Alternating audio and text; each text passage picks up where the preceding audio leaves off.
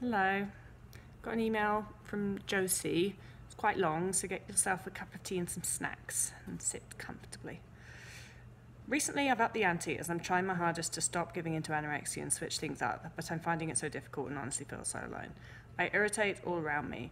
I'm trying so hard to stop all the movement compulsions, but it's so difficult, and I want to do everything for everyone. If someone gets up to go to the toilet, so do I, or I walk, and I'm running up the stairs because my mum has, or if she makes a drink, then I'm trying to walk and put the drink away before her. Now it's got to the whole point where my whole family honestly hate me and say I take over everything. I just feel so alone. I don't know if I can do this. I feel so unsafe and I have no friends, but I don't even feel like I have a point in this world. I've lost weight again, so I guess that makes me feel safe, but arguments with my mum about the fact that I'm doing everything are just so hard. I'm trying really hard to stop. But like today, say I didn't do 5, maybe out of 10 compulsions, and then this evening where she picked up, I gave into one, and my mum had to go at me for trying to take over. Now I just feel so lost, and I feel like I wish I'd given in to everything. I'm so tired of this, Tabitha. I'm eating a lot more and trying hard with food. I even started to try and put bread on and butter on. I put butter on my bread again.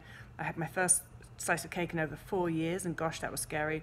But as soon as I feel alone, I just want to relapse, and I realize it's due to my anorexia. Those around me are tired of me and don't want me, and honestly, I'm such a problem. I know my illness now tires my mum, and my OCD compulsions make her so angry, as I know it makes her feel like I want to do everything in the house for her and to be, and that isn't what I want. It's just in the moment when someone is moving, I just feel like it's overwhelming sense to move. I hate myself and who I am. I hate everything that I've become, and now I feel like the person that I've turned into. Even my mum can't love me. The loneliness is so painful. I just wish that this all would stop. The thoughts and the anxiety, like today my mum suggested tomorrow we go and visit someone straight away. I was stressing out as if tomorrow we're going out, and then tonight I should eat less or not challenge myself so much just in case my jeans don't fit tomorrow, or bloat, or I look bigger. Every aspect is just so hard and I'm exhausted. How did you get through this? I wish I could meet you and give me a tablet to make all of this go away. I need a hug and a friend and just something to switch all of this horrificness going on in my brain. I mean, this is kind of depressing to make a video about, but then if you could, it would mean the world. Kindest regards, Josie. Well, Josie, I know that you feel really alone. You're absolutely not alone in your experience. I was probably the most annoying person to be around when I had an eating disorder, just the same as you. If somebody moved, I felt like I had to match that at the very least, or even better, I felt like I had to match that and do more. So for example, in my parents' house we had a downstairs toilet and upstairs toilet, and if I was around at my parents' house and somebody, say, went to the downstairs toilet, got up from whatever we were doing and went to the downstairs toilet, I would have this compulsion to go and walk all the way to the upstairs toilet.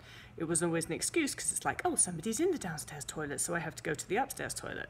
But I bet that even my parents and things knew that I was just making an excuse to walk upstairs. But because it's such a funny little thing, it sounds ridiculous when somebody starts to accuse you of it, like, you just went to the upstairs toilet on purpose. Like, who has that kind of argument? That's bizarre.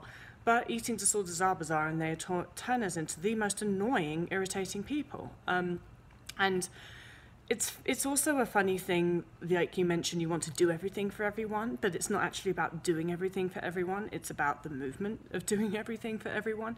I was absolutely the same as well. I always had to be the person to clean up. If someone was drinking a cup of tea, I was cleaning it up and taking it through to the kitchen, even before they finished it or put it down, to the point it was annoying people. And that's another thing that must be extra annoying for people, is because it's hard for them to actually tell you off for trying to be helpful. At least it seems like you're trying to be helpful. Like, it makes it's just another bizarre argument, like, stop trying to clean up for me. Most parents, like, spend their lives trying to get their children to clean up for them. And then there's me that's like, my mum had to be like, will you stop cleaning? And yeah, so I understand that you feel very alone, but you're absolutely not alone in your experience. You gave the example there of trying to stop the compulsions, but trying to maybe only do 5 out of 10 compulsions in an evening. And sweetheart, that's just never going to work.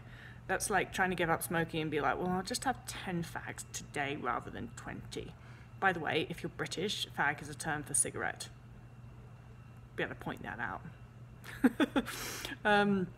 And so it's like, yeah, and I understand that you're trying, but you have to stop. The reason that the compulsion's there is because you're still giving into it. You have to stop giving into that compulsion in order for that compulsion to go away. You do. So it's not going to work trying to do half of your compulsions. You have to force yourself to stop. And for some people, if you don't feel that you have the family support, and if you don't feel that you're able to do it at home, I do suggest that you seek some kind of treatment. You've got to get some kind of help there. It sounds to me from your email like you're feeling pretty desperate and alone. And there are people who can help you do that, whether it's recovery coaching, going to see a therapist. Some dietitians are absolutely fantastic as well. So, you may even look at treatment, actually inpatient stuff, if you really feel that you can't stop those compulsions without some sort of intervention. I know that you can, by the way. It's mostly to do with sheer determination and willpower. That's how we stop the compulsions.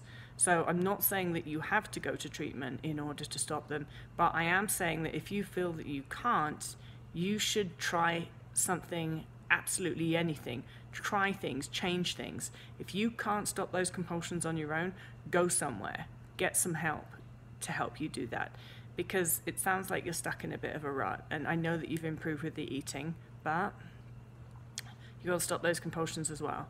And also, I don't think your family hate you. You're probably just really irritating. I know I was. That doesn't mean that they hate you. They're probably also very confused as to why you can't do the simple, as far as they're concerned, simple things like sit still when they're asking you to. So I really don't believe that your family hates you, and I do think that maybe it would be good if you were able to talk to somebody who was an eating disorder expert, and also have your family involved in that process, so that they were able to better understand the compulsions that you feel and how difficult it is.